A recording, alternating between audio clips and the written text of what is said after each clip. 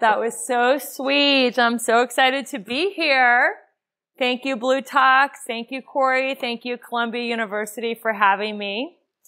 So I was sitting several years ago in a therapist's office in West LA, and she didn't have a degree, but nobody in LA does for therapy or life coaching, not even me.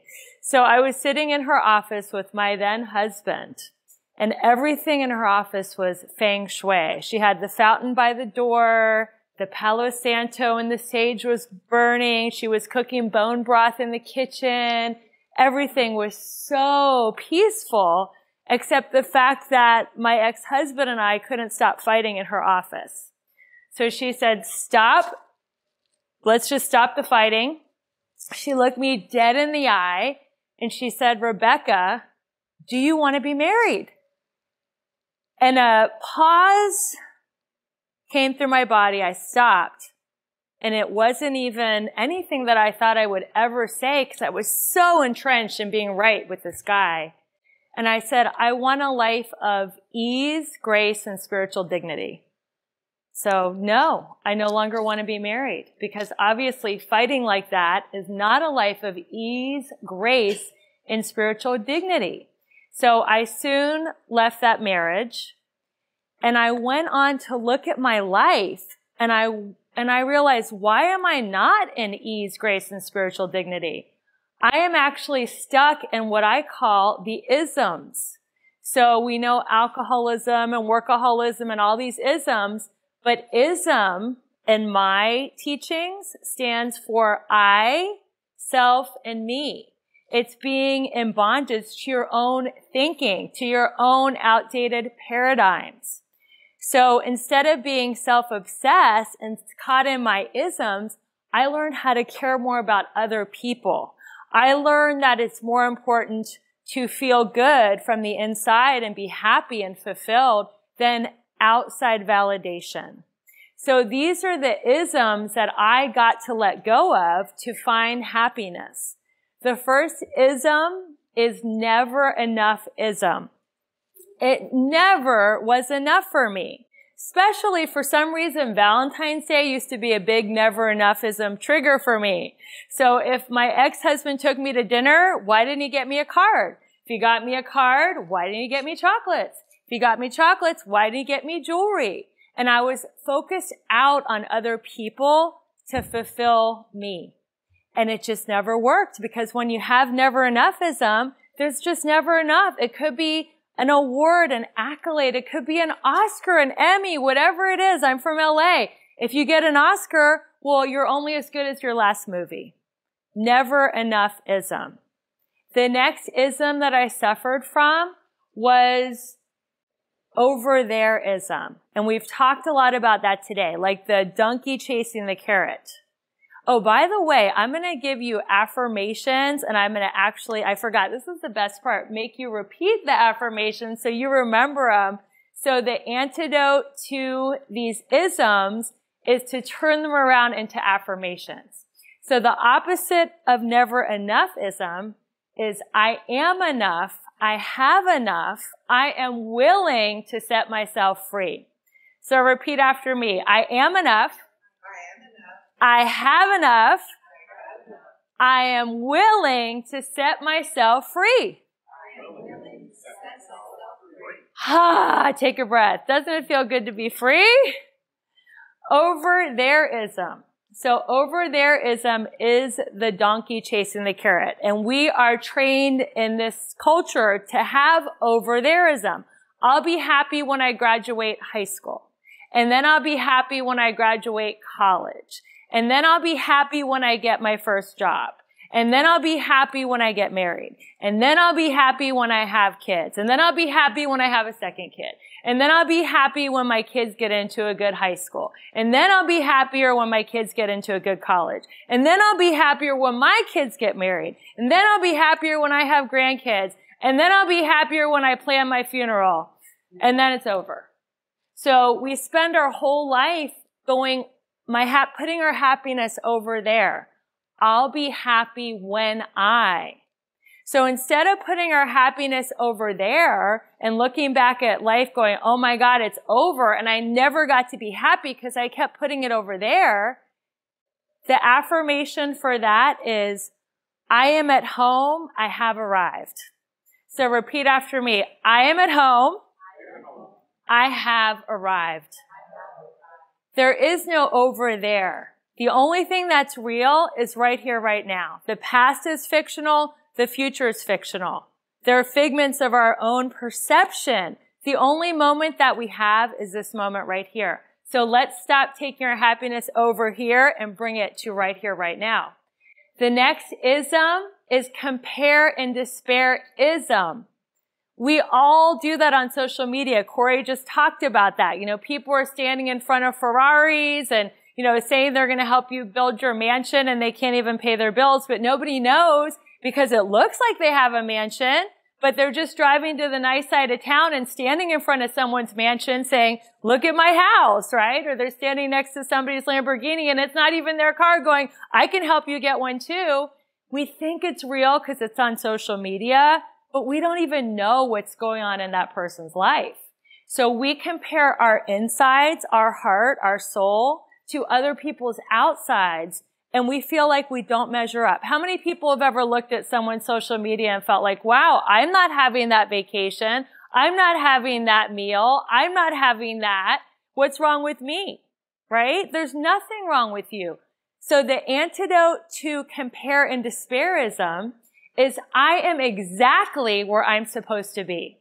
So repeat after me. I am exactly where I'm supposed to be. You say it. And you are. You have a divinely appointed spiritual journey with unique lessons and milestones, and you're exactly where you're supposed to be on your journey. And guess what? So is that influencer on social media that's making you mad. They have their own unique lessons, but everybody's fighting an inner battle, and we have no idea what their inner battle is. That's just the human condition. We all have our inner battles and struggles that we're overcoming. People just don't show them on social media. So if somebody is really showing off on social media, just know that they're a human and they have their own struggles, and have compassion.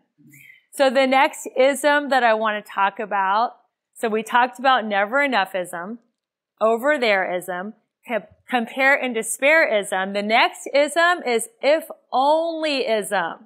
So if onlyism is codependency. If you put your happiness on other people's behavior, you're screwed. Because even if you wrestle them to the ground and they do it exactly your way for like 5 minutes, they're going to go back to doing it their way because people are not interested in being controlled. So I used to waste a lot of energy trying to teach and preach and send people like to seminars, and oh my God, if he could only hear the speaker, then he'd be a good boyfriend. If he could only read this book, then he'd know how to treat me. If he could only just listen to this YouTube video with me, he's going to change everything about his life. How many people have ever thought, if only this person could do this, then I'd be happy? So if onlyism is about trying to control somebody else, and it's about not accepting them for where they are. So the answer to if onlyism is radical acceptance, accepting them head to toe. Now, you either accept someone or you reject them. You can't tolerate someone, because if you tolerate someone that's driving you crazy and you have resentful all the time, then I would say just walk away, because that is a toxic relationship. And if it's constantly upsetting you, it's no longer serving your highest good, and it's okay to walk away. So accept them, warts and all, or reject them, warts and all. Just don't tolerate people, because tolerating people is what makes you crazy. So the opposite of the last one I said, if onlyism, is if they knew better, they would do better. Everyone is just doing the best they can with the knowledge, strength, and awareness that they have. Nobody's going after you by being a neurotic, crazy person. That's just who they are. So everybody think of that person. We all have that person in our head that we are like, if only they would do this, then I'd be happy. And repeat after me. Say, if they knew better, they would do better. If they knew better, they would do better. Absolutely. And the final ism is perfectionism. So how many recovering perfectionists are here? So I used to be a perfectionist. I'm a recovering one now. I had to have everything perfect or I couldn't do it. My I's had to be dotted and my T's had to be crossed and my ducks had to be in a row. And if it wasn't going to be perfect, then I wasn't going to do it. And perfectionism slows you down. And guess what? The universe loves speed. Money loves speed. If you're trying to manifest abundance, and I'm an abundance coach, and abundance can be an abundance of love, it can be an abundance of money, it can be an abundance of health. If you want abundance, go faster. The universe loves speed.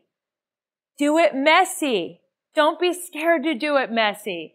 Be a human. I know one of the other speakers just talked about being vulnerable. When you're messy and you're vulnerable, people fall in love with you. Nobody falls in love with a perfectionist. They're too perfect. How many know someone who looks like everything's perfect? They kind of disgust you, right? They're like, oh God, I just talked to so-and-so. Everything in her life is perfect. But if somebody's real and somebody's a human and they're vulnerable and they share their heart and they share their pain, you fall in love with them a little bit. So the opposite of perfectionism is done is better than perfect. Just get it done. If you want to write a book, write a book. If you want to do a speech, do a speech. We had someone do a speech. It was her first time ever doing a speech in English, but she did it. Done is better than perfect. And what I had to teach myself as a recovering perfectionist is I'm striving for imperfection. If I strive for imperfection, I can hit that bullseye every day, all day. How many people like the idea of striving for imperfection? How many people can do it all day, every day? Imperfection. So the affirmation that is going to heal you from the ism called perfectionism is, I am striving for imperfection. I am not a mistake if I make a mistake. Mistakes are actually the stepping stones to success. The more mistakes you make at something, the better you get. So don't be scared of mistakes because there are no mistakes. There are no failures. You either learn or you win. What's wrong with learning? We're all here because we love to learn. That's why we're at a Blue Talk. We all want to learn. So let's repeat the affirmation to overcome perfectionism. Repeat after me. I am striving for imperfection. I'm striving for imperfection. I am not a mistake if I make a mistake. I am not a mistake if I make a mistake. You are perfect, whole, and complete no matter what you do. No matter if you make 1,000,000 mistakes a day. You're just learning faster than other people. I love that you wanted to repeat that. I am flattered. So those are the isms that kept me in a paradigm. So 6 months ago, I was walking down the aisle. My mother and father-in-law are here, Richard and Vita Press. Thank you so much for coming. And if you recall, I was walking down the aisle and I was crying. I don't know if you guys could see me, but maybe you saw it in pictures. And I was crying. And this was a beautiful wedding to my soulmate in Malibu. And it was at noon on the winter equinox. And we had a shaman and the beach and the sun and the sky. And I was wearing my dream floaty princess dress, and it was very romantic, but that's not why I was crying.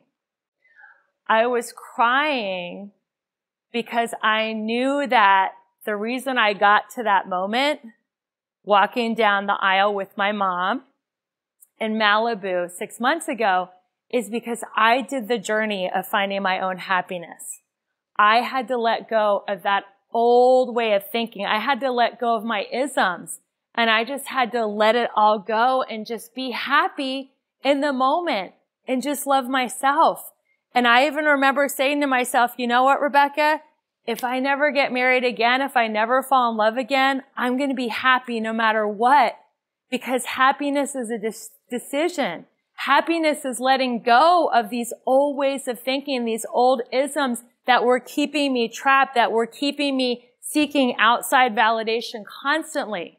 I had to learn that it's better to feel good and to love myself than to look good. That no human, no thing, no house, no car was going to fill my God-sized hole. It was a soul sickness that I had to fill through my own inner work of letting go of the isms. And I was walking down that aisle crying because I had gone through that journey, and I still go through that journey every day of letting go of my isms. And I encourage you guys just to love and accept yourself exactly how you are, because you are perfect. Everything is right about you. You're exactly where you're supposed to be. I love and accept you. Will you love and accept you? Thank you.